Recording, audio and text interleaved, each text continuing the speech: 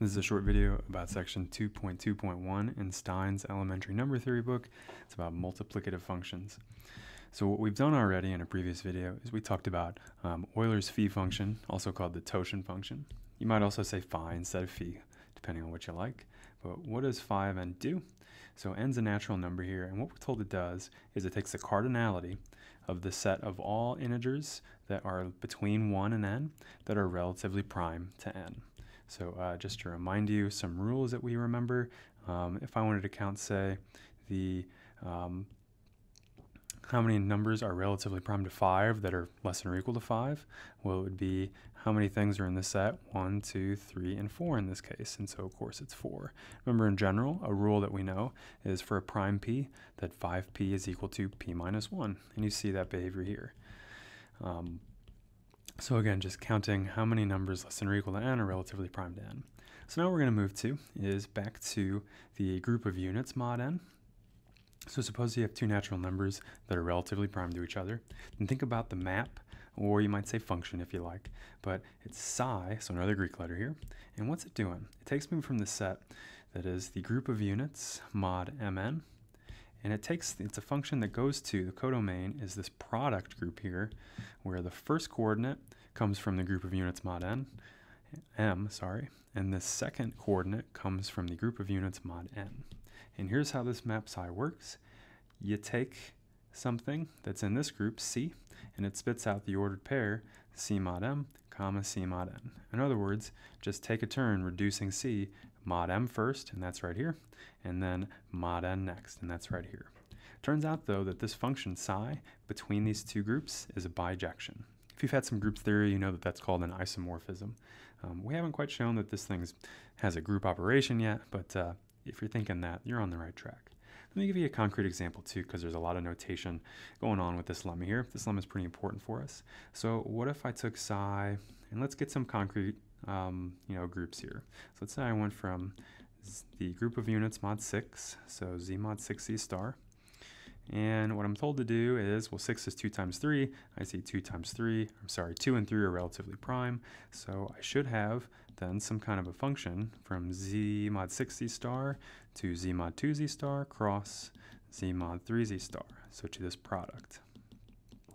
By the way, too, just so we're comfortable, like what is z mod 6z star? I can think of it as a set.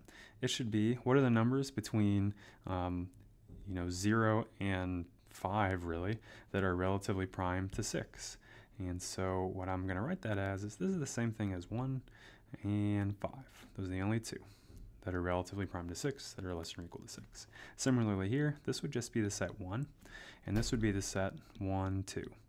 And so when I take the product of those two sets, just to remind you, this is equal to, so in other words, this product group up here is the ordered pair 1, 1 is in there, and then there's only one other one, it's 1, 2. And so what we're trying to show is that this function now, that'll assign this element to one of these, and then it'll assign 5 to one of these, is a bijection. So that's what we're going to show.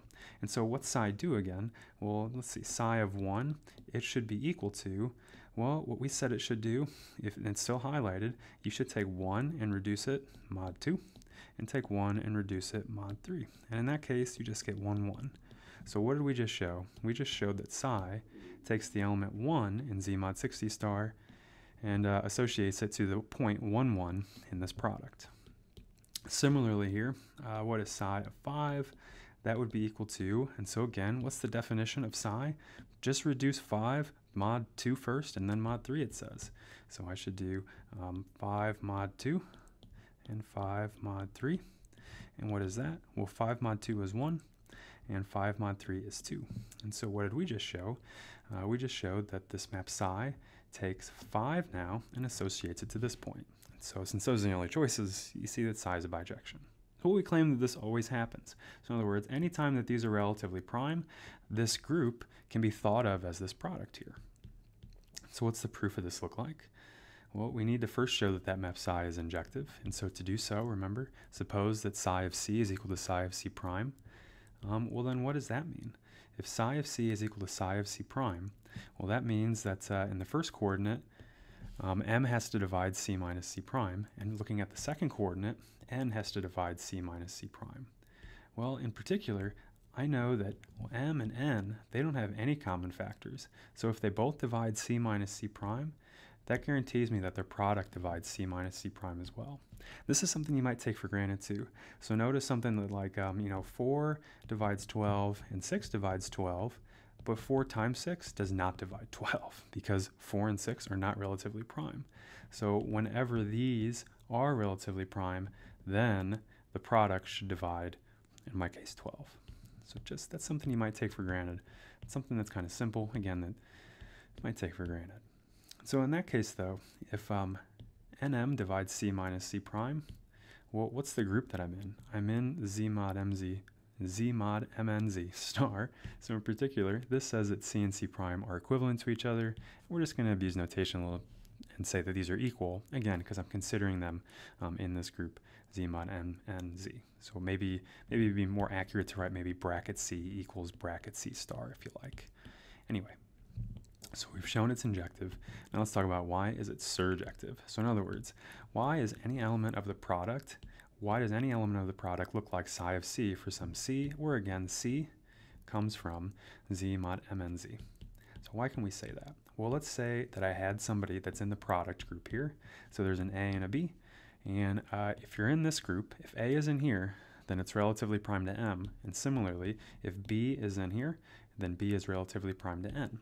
So I've got A and B, and their GCDs with M and N respectively is 1.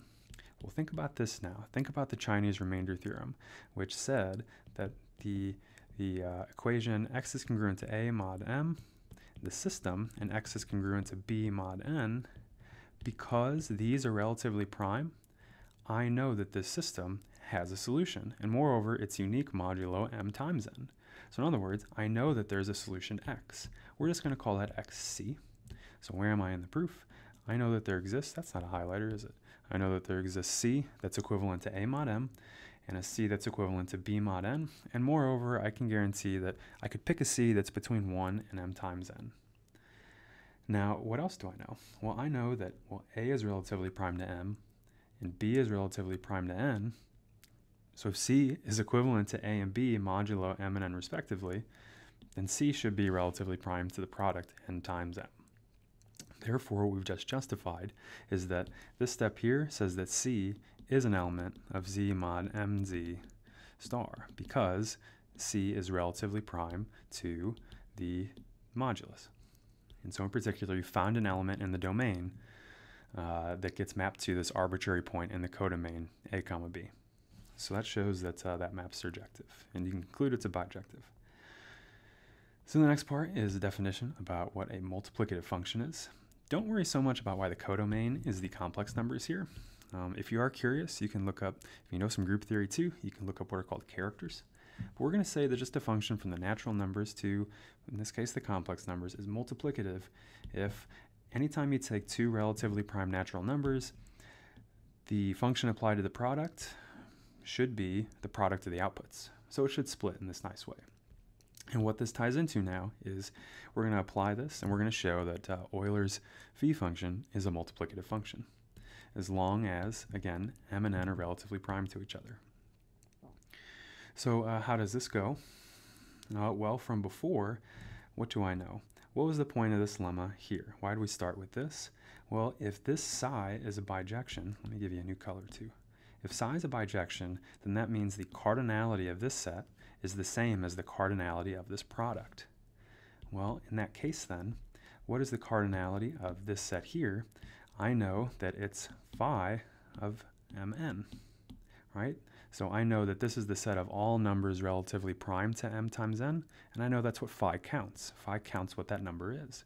And then similarly here, what should this be equal to? Well, I know what the cardinality of this set is. It's phi of m, and you guessed it, I know what the cardinality of this set is. It's phi of n. So if this map psi is a bijection, then the cardinality on the left has to be the same as the cardinality of the set on the right, which in this case you should multiply. So that justifies that it is multiplicative. And yeah, that really is it. So we just justified this right here. So they sneak in a helpful formula here for, if you can factor a number into its prime factorization, In this case, it's not too hard to count that, 5 2 squared, how many numbers are relatively prime to 4? There's only 2 of them, 1 and 3. That's where this 2 comes from. And 5 3, how many numbers are relatively prime to 3? Well, there's 2 of them, just 1 and 2. In that case then, 5 12 should be 2 times 2, which is 4. Now the important formula you need here is, I already know that 5p is just p minus 1. Right? There are p minus 1 things that are relatively prime to p if I'm only looking at numbers less than or equal to p. Now, what about phi of a prime power, 5p to the n? And it's kind of sneaky here. I'm told it's the formula, just p to the n minus p. And I wanted to talk about a little of this, and Stein mentions it below. It's because this should count how many numbers are relatively prime to p to the n. And what should that be? That should be, well, how many numbers are less than p to the n, but I'm going to subtract how many of those are divisible by p. And so, in other words, how many numbers are less than p to the n minus how many of those are divisible by p, which is this one here.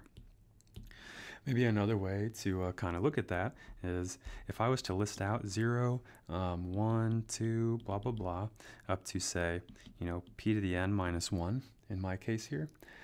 How many numbers are there here? Well, there's p to the n numbers here. If you were to count each of these one by one, there's p to the n of them because I started at 0. Now what I'm saying is I want you to think about, well, how many numbers in this list have a common factor with p to the n in this case? What would they be? Well, they would have to be the multiples of p. So in this case, which of these numbers does p divide? Well, p divides 0. P would divide p in this list. P would divide 2 times p. In other words, p divides every pth number. So if I count how many numbers in this list are divisible by p, that is where I get the formula p to the n over p. So again, that is where this comes from. And now we're saying, so to get the numbers relatively prime to p, I need to subtract these numbers that p divides.